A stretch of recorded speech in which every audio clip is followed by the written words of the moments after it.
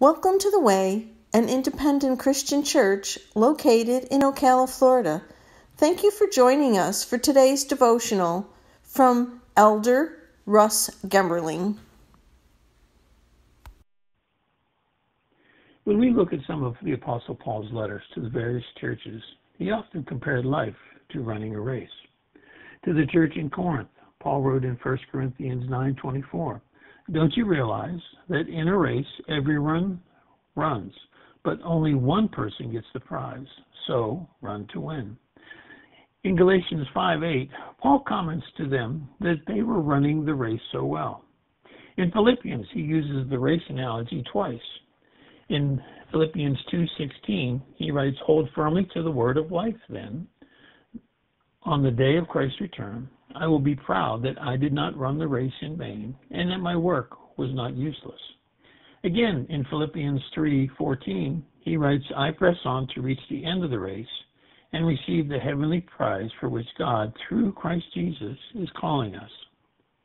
When you think of anyone running a race, there is always a start and, of course, a finish line.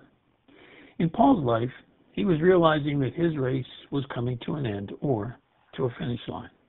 That was evident in his letter to his faithful friend, Timothy. He wrote in 2 Timothy 4:7 and 8, "I have fought the good fight, I have finished the race, and I have remained faithful. And now the prize awaits me, the crown of righteousness, which the Lord, the righteous judge, will give me on the day of his return. And the prize is just not for me, but for all who eagerly look forward to his appearing." Do you ever realize that Christ also had a race to run?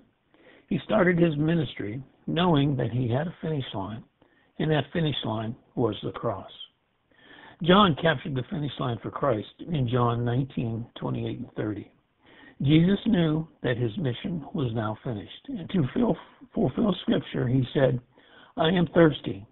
A jar of sour wine was sitting there, so they soaked a sponge in it, put it on a hyssop branch, and held it up to his lips. When Jesus had tasted it, he said, "It is finished." Then he bowed his head and gave up his spirit.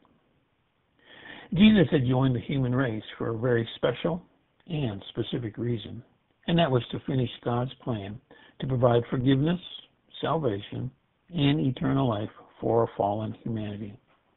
When Jesus said, "It is finished," he was declaring that he had endured the judgment of sin on behalf of all mankind.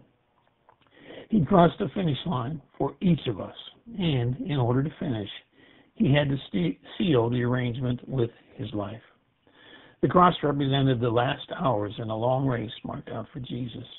Even though he knew exactly how the race would end with his sacrificial death, he still ran.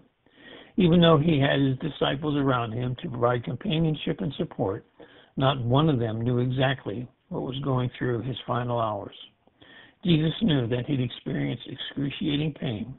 He knew that many would never accept his sacrifice, and that he also knew that many would, and for us he ran. He finished the race. For this, we'll spend eternity in grateful appreciation. May you be blessed today. In Christ's name, amen.